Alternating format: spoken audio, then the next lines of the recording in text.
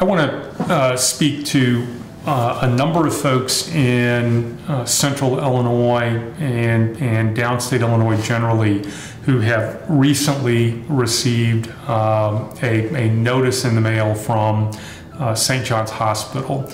And you may have received a notice from other healthcare facilities in this area or frankly around the country concerning the use of a Stockart 3T heating cooling system during the course of either heart surgery or some other type of thoracic surgery.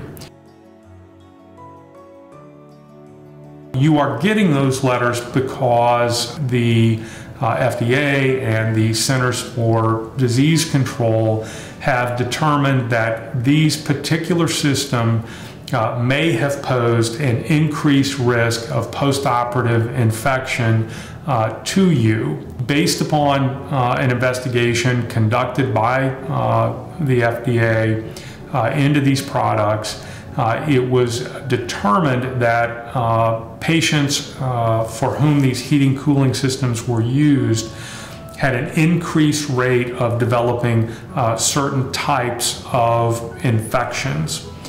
These infections can take some months to develop after the course of your surgery. And so for those of you who have received notice that this system was in fact involved during the course of your surgery, there are some important signs that you ought to be looking for. The manifestations would include any common sign of an infection. If you begin to run a fever, if you began to have any type of seepage or develop increased redness in the area of the wound, if you're otherwise feeling lethargic or not feeling well, you should immediately seek medical care. These particular types of infections can be very difficult to diagnose, and there are certain tests that your physician would need to run in order to make the diagnosis. And so you should be specific. We have paperwork available with the CDC recommendations for the appropriate testing that would be necessary by your physician.